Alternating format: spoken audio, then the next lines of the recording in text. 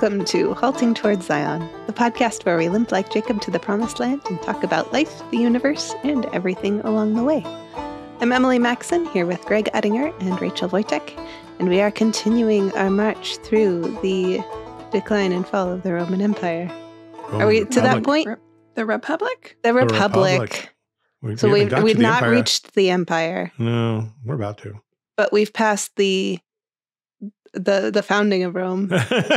We've gone from kingdom to republic to oligarchy, still pretending to be a republic, to the beginnings of an empire pretending to be an oligarchy, pretending to be a republic. Oh, that's pretty layered. Yeah. I don't know if I can track with this. All right. So we left off last time with Pompey and Crassus. They forced the Senate to make them consuls. How did they do that? Should I ask? Well, they had just put down Spartacus's slave revolt. They had crucified, how many slaves was it? Like 6,000. Yeah, 6,000, yeah. Along the Appian Way from Capua to Rome. So, and they had an army. It's funny how senators will change their mind and their policies when a general with an army is nearby, especially when that general has just been very successful and is loved by the people for being successful. So force is, not so much putting a sword to the throat as it is saying, you know who we are, you know what we've done, you know our army. Let's talk about the political realities here. Here's what we want. Yes, sir. Whatever you say, sir. We couldn't do this without you, sir. And so from here on out, these two men begin to wheel and deal. Pompey gets the job of suppressing piracy through the Mediterranean, which he does quite admirably, as it turns out. He also pursues battles in Asia Minor, Turkey, and on into Syria, which is north of Israel, and then down toward Palestine. Along the way, he founds 39 cities. So you got a guy here who is a brilliant, successful general. He puts down slaves. He builds cities. He conquers our enemies. He makes the world safe from pirates. What a guy. It's about this point in Israel, which was a thing now, the Maccabean revolt having been successful. Two of the brothers from the Hasmonean family have a quarrel over who should be the next priest king. And rather than let everything descend into total civil war, someone has the bright idea, I know, let's ask General Pompey. He's next door conquering people. They got what they deserved on this one. So Pompey agrees to come in and sort things out and decide who should have lawful succession. And he looks to the weaker brother and says, well, it's obviously you. He's the weaker brother, and easy prey. The other brother runs off and tries to stage a coup and a comeback, and that doesn't work. And so eventually Judea, Israel, falls under control of Rome as a client state, which is why when we open the New Testament, suddenly this guy named Caesar Augustus is on the throne, and Rome's every place. The Jewish state just sort of gave up its freedom by asking the beast to come in and solve the problems. Settle its disputes. Yeah. While this is going on, there is one man we should mention in passing simply because of his legal and philosophical importance. Literary importance is something else. I'm not qualified to speak about Roman literature. And the man is Cicero. He is considered, by those who know such things, the greatest orator of all time, certainly the greatest orator of the Roman age. He not only recorded his own orations, but he wrote books on how to speak good and all that stuff. But he was fiercely loyal to the Republic and managed to uncover conspiracies against, say, the most famous, the conspiracy of Catiline, who under the pretense of abolishing debts, which in itself was not really a great thing to be pretending or doing, he was trying to overthrow the existing government and put his own in place. And Cicero was able to expose him. So, for the moment, Cicero's riding high. He's this great orator. He's the son of the Republic. He's He's our hero in our hour of need, and he doesn't even want to rule or do anything.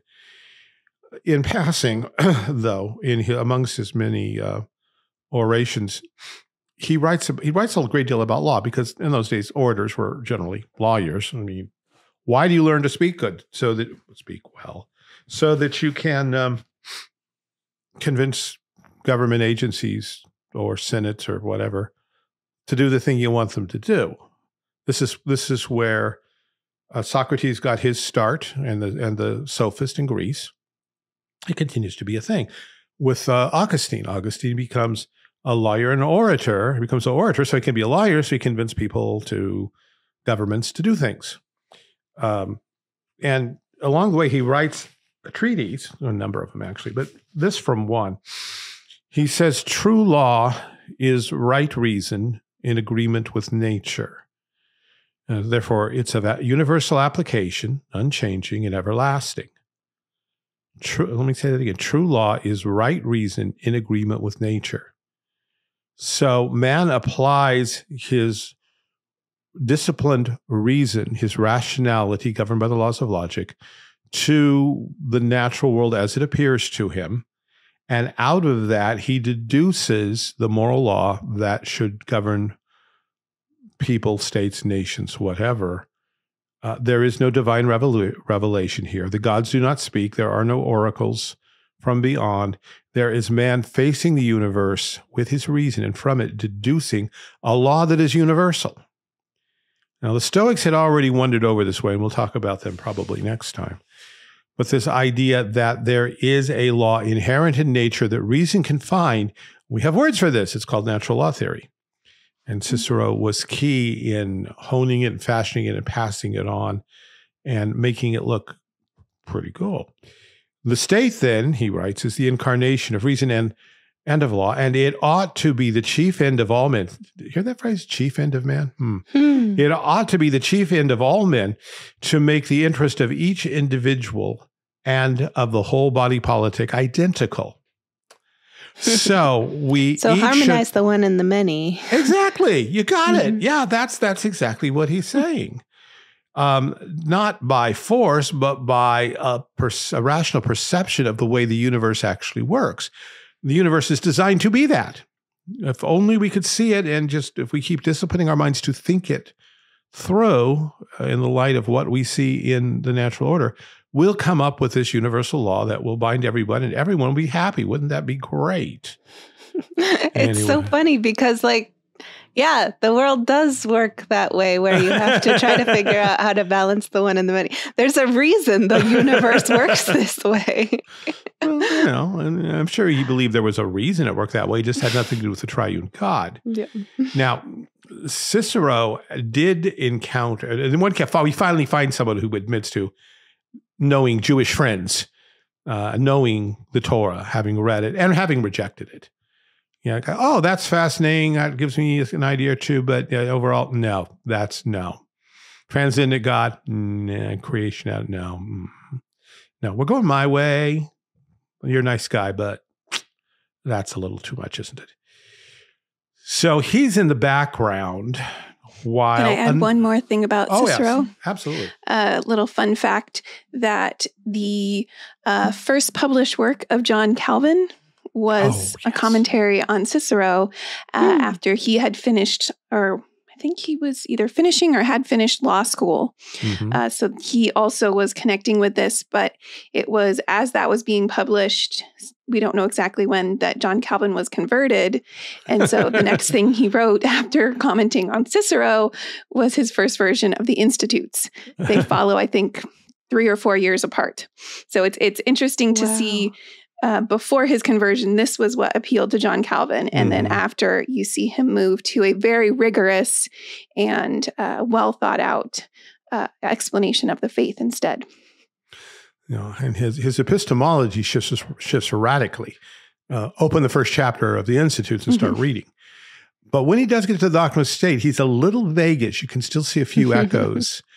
Some of them are almost ironic when Calvin argues that the state should enforce both tables of the Mosaic Law, How many Calvinists want to do that today? A part of his argument is even the pagans know that you should enforce laws that defend the sanctity of the gods. Are we more profane than they are? That's kind of a good argument, but kind of not. It just depends on how serious you were and what you meant by that. He does. What does enforcement mean? Well, with civil punishments.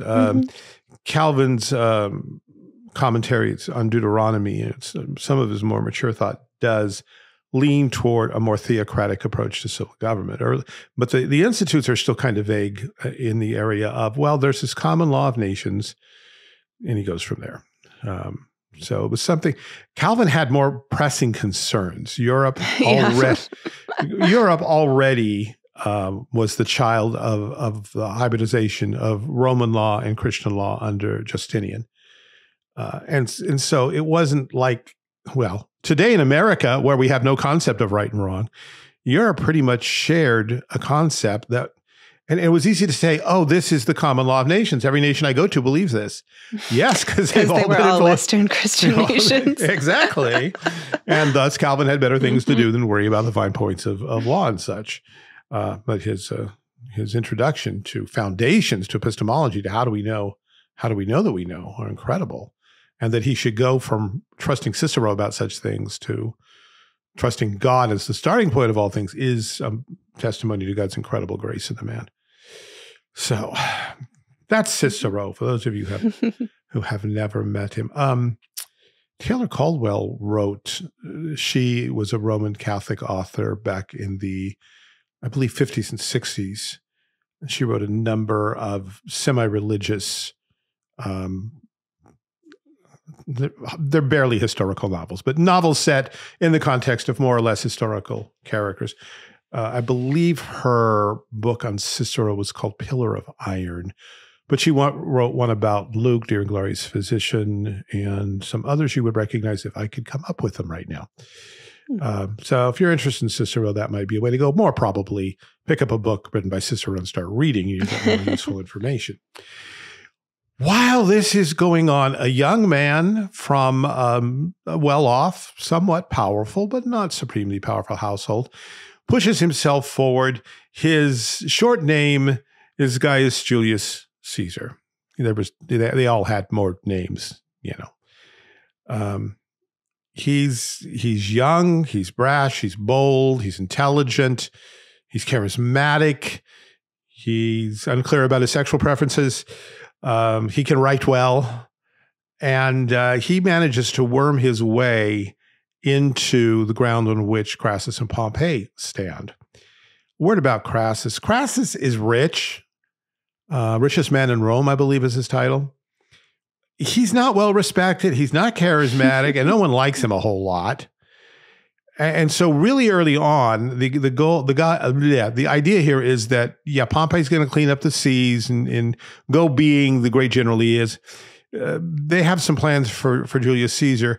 Crassus says, I know what I need to do. I need to go to the far corners of the empire, to those nasty Parthians over there in the northeast, who are constantly at our heels and on our borders. And I'm going to go there and I'm going to make my name as a great general, because I know I can do that. That doesn't go well at all, and we'll come back to that. But so that's going on. Caesar has a sort of similar perspective on things. He knows he doesn't have it. He has all the things I said, but he doesn't have much of a reputation. He doesn't have much personal wealth, and he doesn't have an army. He does not have a track record of winning wars. And he's younger than the other two. So he agrees with the other guys. They don't completely trust him. So putting him far afield seems safe. Little did they know. And from his point of view, well, let me go conquer some nations, and I'll get a name and a reputation and money and power and loyal followers. So they assign him to Gaul. Gaul is what we call France. And there are Celtic peoples there, Gallic peoples, some on this side of the Alps, some on the other side, Cisalpine, Transalpine. And so Caesar arranges for an army and goes off and starts conquering. Now, There was a time when probably anybody who was educated in the West could tell you the history of the Gallic Wars. I'm not. I don't care, and I don't know the details, which betrays my horrible ignorance compared to other generations. There was a time, at least, when all high school students in America who were expected to excel at all got to reading Caesar. You may remember. Did either of you ever act in our town? No. Okay. Well, Thornton Wilder has the girl Emily coming home from high school complaining about having to read Caesar, but that Caesar is awful hard. I don't know why we have to learn a thing like that. That was the ultimate test of your education. Could you actually read Caesar in the original Latin? But every student who at least tried knew the first line. All Gaul is divided into 3 parts. Omnia Gallia est and partes tres. There we go. Yeah, they knew that. Didn't know anything else, and neither did I. Don't care. Historically, I'm sure it's significant. But the thing that matters, and if you're French, it matters a lot, I should think. Sure. But for us, maybe not so much. Except for this, the commentaries on the Gallic Wars, the history of the Gallic Wars, were a collection or a collected batch of the letters that Julius Caesar wrote back to Rome as he pursued his conquering. Why do we care that all Gaul is divided into 3 parts? Because he's going to go to each part in turn and conquer it. So he's telling his audience, basically he's being a foreign war correspondent, as well as the general who carries on the battles. He wants to make sure he gets good press, that he's the hero of every story, and that no one suspects him of cowardice or failure and incompetence. So he's sending these letters home and stirring the hearts and imaginations of the Roman people. He's making himself a hero while he continues to conquer. His main failure is he tried to conquer Britain twice. And by the way, Britain, not England. There is no England. That comes later. Odd thing. Britain supposedly is named after one of the surviving generals of the Trojan War, a man named Brutus. And we're going to run into a Brutus or two in this story. In Latin, it just means brute, an animal. There's also a Brutus. Yeah. Also in the Rape of Lucretia by Shakespeare, he's telling how I think it was the Etruscan or the kings who were not supposed to got kicked out of Rome, and one of the heroes there is a man named Brutus, which is a nickname because he's in on the conspiracy and he knows these guys have got to go. Everyone knows he's a powerful warrior, so he has to play stupid. And he spins the whole, and so they call him Brutus, stupid animal beast. And he has to play along with that. So this whole thing is littered. History is littered with Brutuses. It's funny that no one names their child that anymore. I think it has more to do with Popeye. Do you remember Popeye the Sailor Man? Did you watch the cartoon? I do. I don't remember a Brutus in it, though. Oh. Is he the rival? Yeah. In the earlier version, he was called Bluto. Does that help? That sounds more familiar. Big guy, big muscles, beard, mustache. And the perpetual rival. I remember as a small child, a particular episode of Popeye.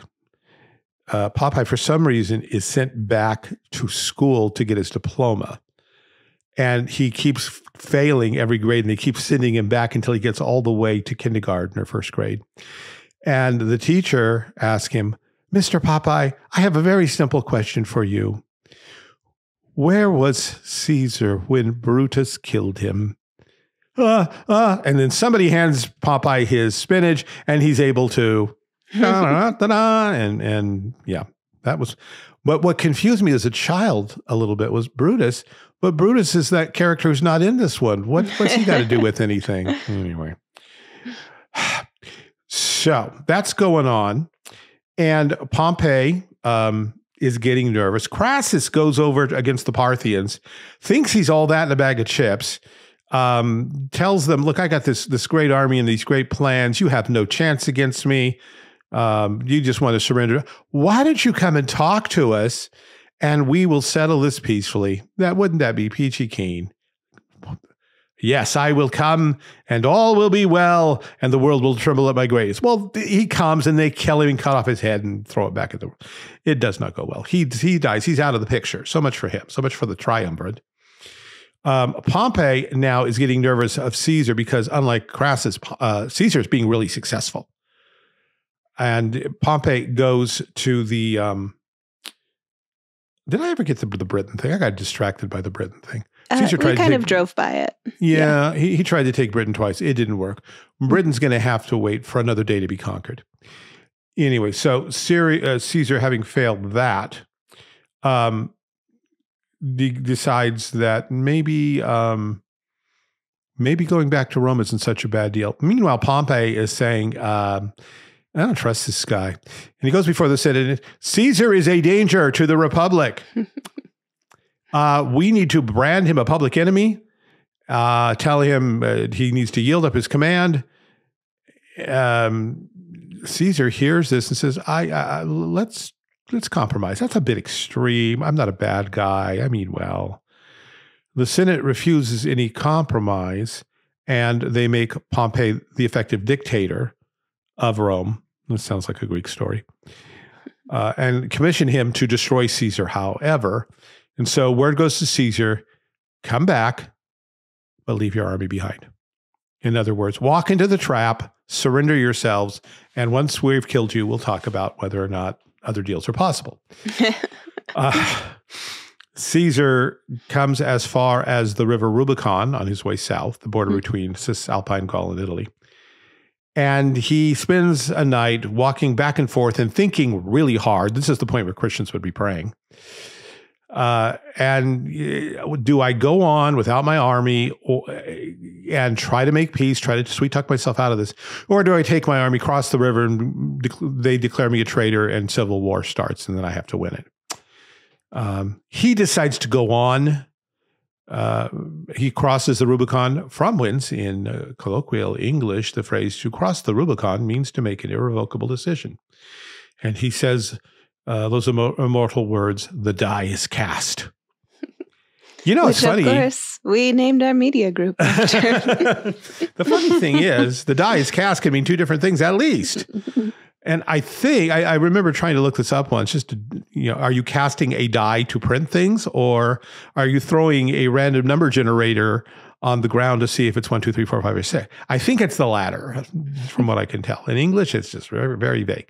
Anyway, again, it's a thing that's passed as an idiom into English to make a final irrevocable decision. So he crosses the Rubicon, heads for Rome. Pompey flees, goes to find his armies, collect them. Caesar goes to Rome unopposed, assumes control of the city, and then stabilizes his control there, his control of Sicily, Spain, meets with Pompey's armies in Thessaly. Pompey flees. The empire's large now. Egypt is sort of is at its feet, not quite under its control yet. So Egypt is a good place to go. Pompey flees to Egypt. The pharaoh on the throne, once again, is a very young man, and he has a very pretty sister. Or at least a very sexually interesting one. There are debates as to how pretty she actually is. Her name is Cleopatra. And despite what everyone thinks, she's not Egyptian. She and her brothers are rulers of Egypt, but they are descendants of Alexander's general Ptolemy. And so they are Macedonian Greek by descent. And their first language would be Greek, and the literature they read would be Greek and all that. And they would look like Greeks. So that matters to anybody about anything.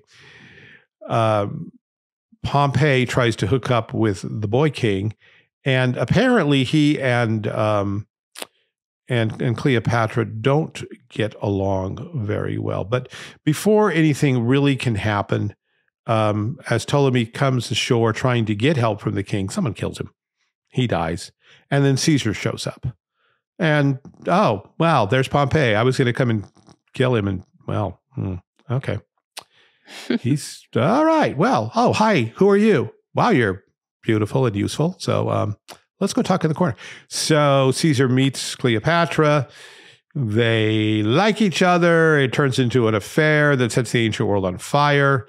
But her younger brother doesn't like this, and his advisors tell him, she's always been against you. Get rid of her. So he drives her from the throne. Caesar joins with her. There's civil war, and Caesar defeats the armies of her older brother, and Cleopatra is now queen of Egypt and a client of Rome, and so Rome sort of controls Egypt. It's not as complete as some other arrangements, but Cleopatra is the reigning queen, and she's literally in bed with Caesar, so close enough is close enough, right? A year later, a child is born to Cleopatra, whom she calls Caesarion, because she wants it to be very clear that this is Caesar's son. Exactly, because she knows that that's where the future goes. Now, speaking of the future, this is a huge thing, and a number of biblical passages play into this. To this point, Egypt has been, in some measure, a major power in the Mediterranean world and in the Middle East. From the time of Moses on, even after it got smushed, it made a real comeback. And the question now is, here's this new upstart empire called Rome, but Egypt is so much more ancient, hoary with tradition. The gods have smiled on it for centuries. Wouldn't it be natural if we fuse these two powers for Egypt to eventually be the lead? If this boy child grows up as the son of a Roman general and the Egyptian queen, won't this carry the course of empire back to Egypt, and Egypt will again be the center of everything? Now, as a secular historian, you can just say, well, that's interesting. It doesn't matter one way or other to us, except we know what happened. But from a biblical point of view, there's a couple things going on here. Ezekiel had prophesied that once Egypt got smushed in the days of Assyrian Babylon, it was never making a comeback. Furthermore, there is a pattern that the later Enlightenment philosophers perceived of God pushing the course of empire westward. We go from Babylon to Medo-Persia to Greece to Rome. And if we ever get that far in our study of history, we'll talk about what people did with that and what they thought might come next. But to a point, that is something going on. And the prophecies of Daniel point to the fourth nation, the fourth empire that will prove the guardian and the enemy of God's people. It's clearly not Egypt. It's something else. It's a wild beast with iron teeth and iron claws. It stamps and crushes and destroys. That's not Egypt. And so we're standing on what's going to be a key moment. Will Egypt rise up and be the power again, right at the footstep of God's people? Will it again become the dragon, the oppressor, the danger, or is it going to vanish, politically speaking, into the ash can of history? It's a crucial moment. And Rome? What's where? What? Anyway. So Caesar is sleeping with Cleopatra. They have a son. He actually brings Cleopatra back to Rome and shows her off. The Roman people are not impressed. She's, one of those people. A girl from another nation, another culture. The East, we don't trust the East anyway. All that Oriental mystery and treachery and backstabbing. They didn't like her. And so in due time, she flees back to Egypt as it being a much safer place, while Julius Caesar takes control of Rome and does not establish an empire. In fact, he so does not establish an empire that some people are kind of annoyed because they want a reason to kill him. And in fact, they make up stuff. The truth is that he is able to accumulate enough power to accomplish pretty much everything he wants to without having to lay claim to being a king or having a kingdom, let alone an emperor and an empire. And so when the conspirators, and Rachel's going to talk about this in just a minute, when the conspirators try to eliminate him, their claim is he was ambitious and wanted to be a king. And Mark Antony's comeback is going to be, no. Now, we can read between the lines, at least as Shakespeare wrote them, and say, okay, the point, what you're really saying is he had everything he needed and didn't want the title. So, but was he ambitious? Well. And Brutus is an honorable man. And Brutus, all you know, he's an honorable man. Caesar had time to make some reforms. Some of them weren't so bad. Some of them were just a return to socialism. He enlarged the Senate to 900 and included new members from Italy and the provinces. In other words, he watered it down in his favor. But, it was an empire. It was becoming an empire. It doesn't hurt to have people who are being ruled by you actually yield to some of your opinions. He distributed land to his veterans and the poor, founded 40 new colonies, including Carthage. Remember when we sowed that with salt and played a curse on it? It's never going to be rebuilt. No, never mind. Never mind. He did establish Corinth. Yes, that Corinth, the one to which Corinthians was written. So that's important from a biblical point of view, because that's going to give Paul a chance to write lots of cool things in 2 letters to a city. Where we wouldn't have a discussion of speaking in tongues, the resurrection, or men who live in incest with their stepmothers if we didn't have Corinthians in Corinth. He extended citizenship liberally to physicians and teachers, many of whom had been slaves. And the logic here is sensible. He is looking at, all right, who's actually valuable? Whose vote should count? Who do we want to exalt and move on? I don't care about where they came from or about their past. What can they do for us? What can they do for me now? So if there are those kind of people, let's make them citizens and get them involved in the process. And if we're the ones who make them citizens, then they're going to kind of be loyal to us. So particularly ex-slaves who might have been physicians or teachers or otherwise educated lawyers, there were such. They got the first bite at being citizens. He cut by half the number of people eligible for free grain, welfare, bankruptcy laws that set the pattern for ours, a gold-based currency. I've always meant to check that out and find out what happened there, but it's a good idea in principle, to be sure. He tried to encourage Romans to begin having large families again, 3 children or more, because that was large in those days. Remember that in the latter days of the Republic, marriage was falling apart and children were not being born. So we need more Romans. He ordered the Roman calendar revised on Egyptian models. The Egyptians had a fair understanding of astronomy, a good deal of which they inherited from Babylon. And the Romans had picked up on that, and Caesar had seen it in action.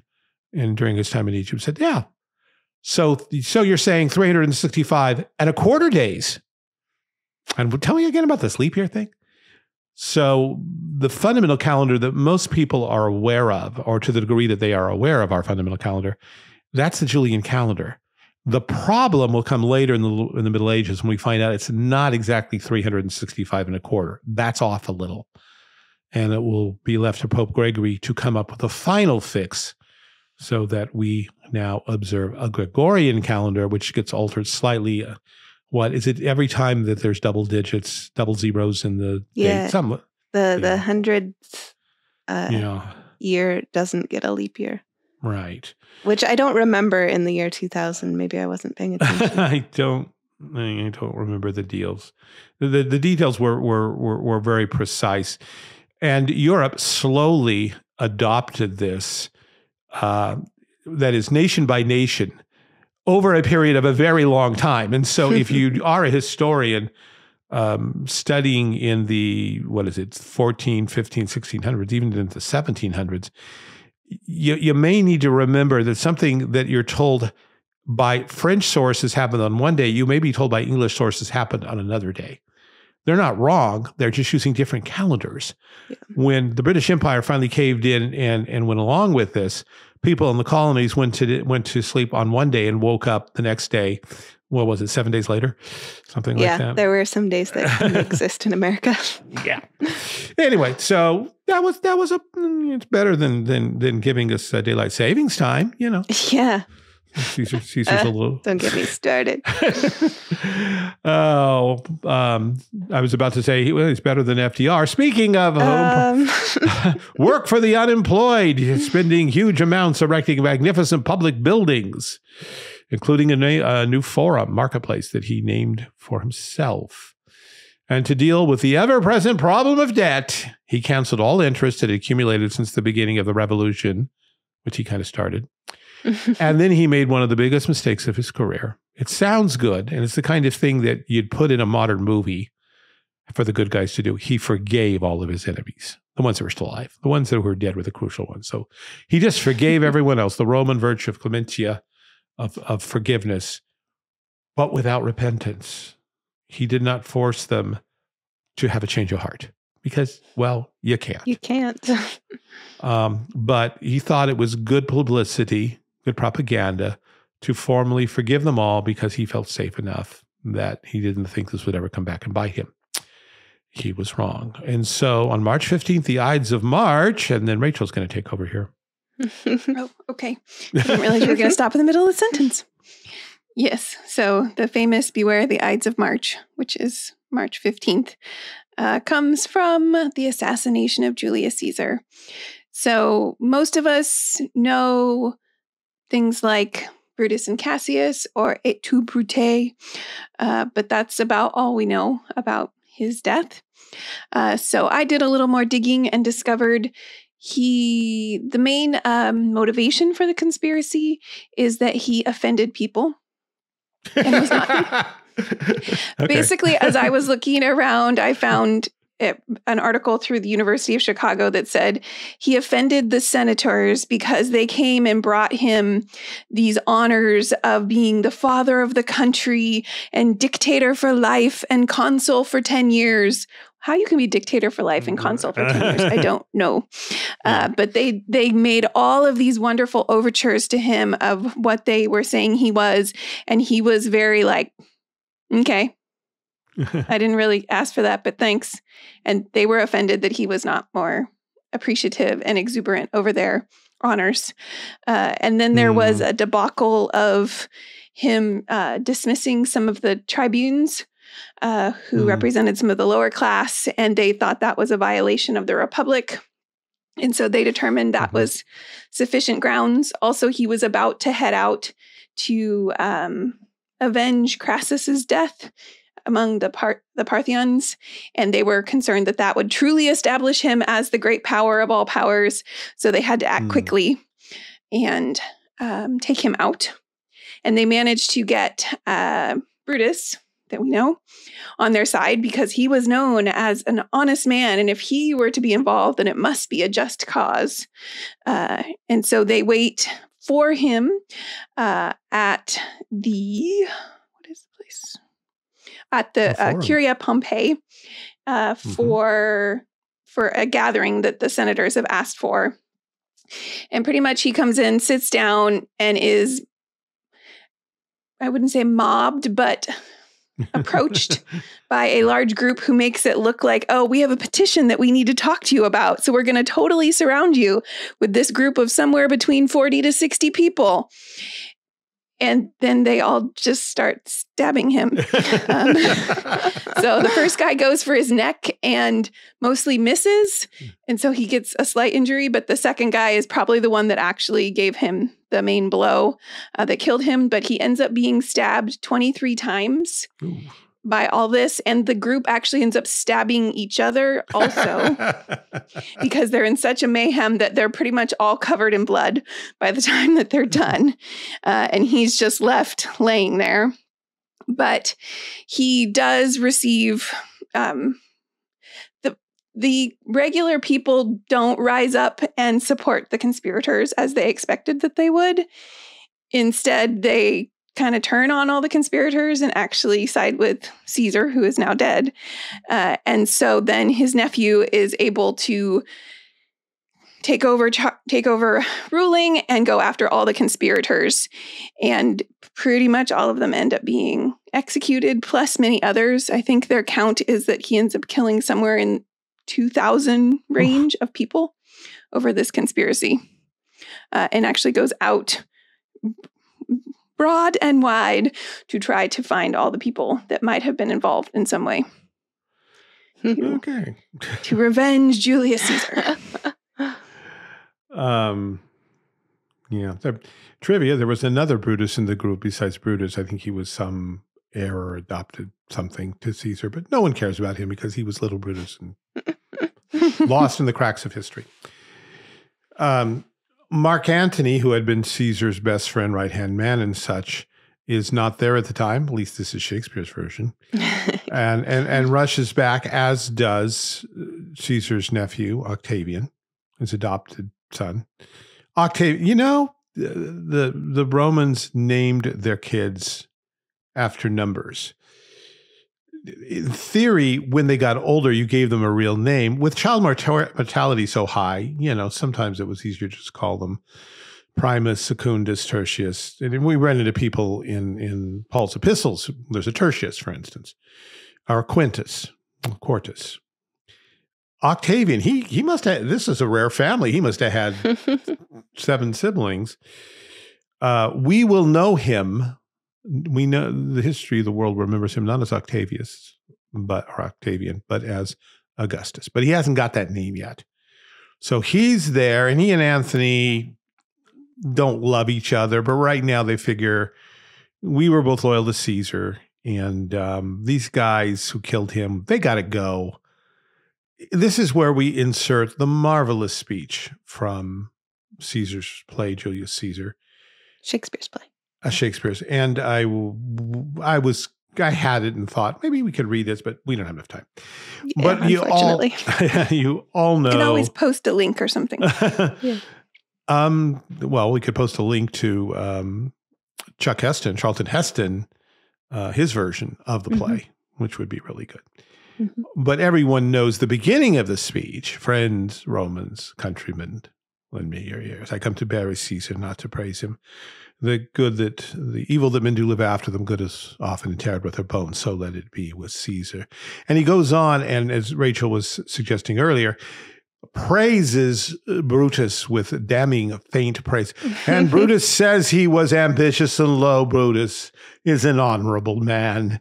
And as Shakespeare paints it, step by step, Mark Antony, who's given permission to speak to defend the conspirators, ends up shredding them by telling the people. Between the lines. Yeah. It's stellar. It is incredible. It's wonderful.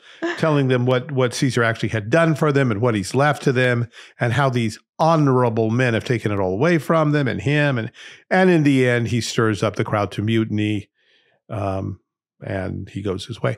But whatever the real historical details were, in the end, Octavian and Mark Antony managed to expel the conspirators, or kill them by the hundreds, apparently. And then they have to decide what they're going to do. They take on Brutus and Cassius and their armies, both of whom commit suicide when they know they're going to lose. And having done that, with all opposition down, Antony and Octavian kind of look each other in the eye and say something to the effect of, well, I don't trust you. I don't trust you. But it would be bad for Rome for us to, start another war. It would. So you go to the right hand and I'll go to the left hand. Sounds like Lot and Abraham. And you roll over there and I'll roll over here. We'll deal with this later. We'll deal with this later. So Antony gets the east, and he ends up in Egypt and meets Cleopatra, who, of course, is still doing her bit of social climbing. And so she sets her sights on him, and they have their little affair, and Octavian and the Roman nobility are unimpressed. And so we begin to get this conflict between the two halves. Propaganda war ensues. There we go. There was a third man in this. His name is Lepidus. Nobody knows about him. Yeah. He gets shunted aside and becomes the high priest, and no one cares. I remember, again, when I was in some elementary grade, and it was a sort of, round robin, who knows these obscure things. And the question was, who's the third man in the triumvirate? Well, I got, Mark Antony and Augustus, and the teacher looks at me. I'm Octavian, okay, and I don't know. His name is Lepidus, and he is completely forgettable. So the kingdom, the non-kingdom kingdom, the non-empire empire, is now divided east and west. Sound familiar? With Octavian on one side, commanding from Rome, and Antony and Cleopatra on the other, commanding from Egypt. And eventually, they just say such nasty things about each other in the public press, or the equivalent of that day, that they can't stand each other anymore, and they go to war. Their armies, or actually navies, meet off the coast of a Greek town called Actium. And this is one of those decisive battles in Earth's history. It wasn't much of a battle. Antony and Cleopatra come in commanding their separate fleets, Egyptian and Roman, and Octavian, mostly with ground troops, but he has some ships, and they go out to meet them. And Cleopatra panics. And Antony turns around and sees her rowing off in the opposite direction, fleeing the battle. Well, my dear, come out, wait for me, I come with you. So they sail off, they abandon the battle, and they sail off toward Egypt. Octavian does not follow by sea. He has armies, and he takes them a long way around, a very long way around, up Greece, Macedonia, across the Dardanelles, the Bosphorus, down through Asia Minor, down through Palestine, where he meets an interesting historical character who we'll talk more about another time. This man's name is Herod. Herod had been a supporter of Antony and Cleopatra. He provided supplies and arms and such. But when Octavian comes his way, he goes out to meet him boldly, humbly, and does the, "Hi, boss. Here I am. Sorry about the misunderstanding. Lose my head next. I am so for you. I'm on your side. What do you want? What do you want? I can get it for you. I got it for you. I'm your guy. I'm your man. Live or die. Good to see you. Welcome here." And Octavian, oddly enough, says, "Oh, okay, cool." So, they cut some deals and some ideas, and oddly enough, Octavian is so impressed that he actually promotes Herod, who had been opposing him, suggests sending some troops into some of the nearby little kingdoms that, hey, they're handy, I got an army. Little kingdoms that had bothered the Jews no end for a very long time. Let me see if I can read my notes here. Actually, I'm reading the text of Scripture. The Edomites, the Moabites, the children of Ammon. So they try to invade that. It doesn't go so well, and Octavian's got better things to do. So he pursues after Antony and Cleopatra, goes on into Egypt, and lo, they are dead, having committed suicide, which seems to be a very common theme in this whole story. And so with the king, or the queen of Egypt dead, her consort dead, and Egypt wide open to attack and invasion, Egypt just puts up its hands and says, "Okay, we're yours. What do you want?" And Antony, or Octavian, now has the best part of what will be the Roman Empire. He goes home, takes the title Augustus, which means godlike, refuses the title of king or emperor, takes the title of first citizen, and declares an era of peace. La Pax Romana. The temple of Janus in Rome is closed. The symbol that war is now over, and war will be over for about 80 years, until around 80, 70, oddly enough, when they almost lose everything, but that's another story. And so we're up to AD 29. We still have a little bit to go before Jesus is born. We are solidly, Actium technically marks the end of the Hellenistic age, but the general influences and such continue. The ages overlap. But Rome is now in control. Greek will continue as the language of literature. Greek ideas will continue as the philosophical background. But Roman law, Roman power, Roman armies are going to force everyone to play nice and not run with scissors. And the world finally is going to know peace, and Virgil's dream of a world of peace, a new world order brought about by Rome, it's going to be fulfilled. Sure it is. And we must stop. And there we stop as we come very near the birth of the Messiah. All right. Well, shall we close out with some recommendations? Yeah, I recommend watching William Shakespeare's play Julius Caesar. If only. I did that last time, though. I'm doing it again. Okay. Because I'm going to be specific. Particularly watch the speech of Mark Antony as he turns on the conspirators ever so subtly, a little bit at a time. You can hardly miss it. They are such honorable men. He tells us so over and over again. Mm-hmm. So whether or not it's actual history, at least it gives you a feel for how sleazy politicians can be. And how sometimes there are no good guys. And it is the story that we've told ourselves collectively over the past 400 years. So it does matter. Yes, indeed. Emily? My recommendation is going to be a series of comic books called Asterix and Obelix. Oh, yes. They're closely associated with Tintin in my mind. But when you go back and read Tintin, it's like, oh, okay, this was better when I was a kid. Asterix and Obelix ages like fine wine. It's originally a French. Tintin is Belgian, but I think Asterix is French.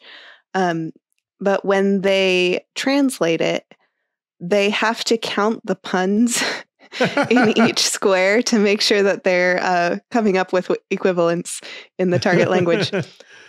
There's one particular that I actually did not read at any point in my childhood, but we had like a VHS cartoon movie adaptation of Asterix in Britain, which was very fun. The premise is that there's this one indomitable village in Gaul that has not fallen to Rome because they possess the secret of the magic potion that makes them invincible. And so a distant cousin of Asterix comes from Britain. His name is Anticlimax. And he comes and enlists Asterix and Obelix's aid in repelling the Roman troops. So if you want the non-historical version of why Britain did not fall to Rome, it's a great read. Okay. Rachel. All right. Mine again will be very different from the other two. So this time I am actually going to recommend one of my husband's sermons. Oh, okay. This past Sunday, which will not probably be the past Sunday when you hear this. Right. So you better give them a date so they can find it. Yeah, I was going to say, what was the day? Was it the This 8th? past Sunday was the 8th, yes. Okay, yes. So September 8th, he preached, he's preaching through the book of Mark, and he preached through he was preaching on Mark 12:18 to 27, which is the Sadducees' challenge on the whole idea of the resurrection of the dead and marriage in it. And I thought he gave one of the better explanations I've heard of Jesus's response in terms of you don't understand the power of God, you don't know the scriptures. So I was very encouraged and learned some new things. So I wanted to put that out there because I appreciated that, but also his emphasis on the beauty and the wonder of the coming resurrection and the new creation was extremely encouraging, and really where our focus should be in that passage was wonderful. So you would find it at gracereformedwillows.org under sermons, and you can hear him preach. Obviously, all his sermons are there, but but that was one that particularly stood out to me as exceptional. So there's my little plug for that. Yay. Okay, Thanks. excellent. All right. Thank you both so much for this conversation. As always, it has been a delight. Thanks also to David, our producer, and my lawfully wedded husband. Thanks to our transcriptionist who donates her time to make sure that this podcast is available to you in your inbox if you want it. If you would like that, you can subscribe to our Substack called Halting Towards Zion, just like the name of the podcast. If you'd like to get in touch with us, send us an email at haltingtowardszion@gmail.com. And a big thank you to our financial supporters for keeping the show rolling. As I mentioned in passing, this is a production of Diecast Media Group. So cheers. Have a good night. you.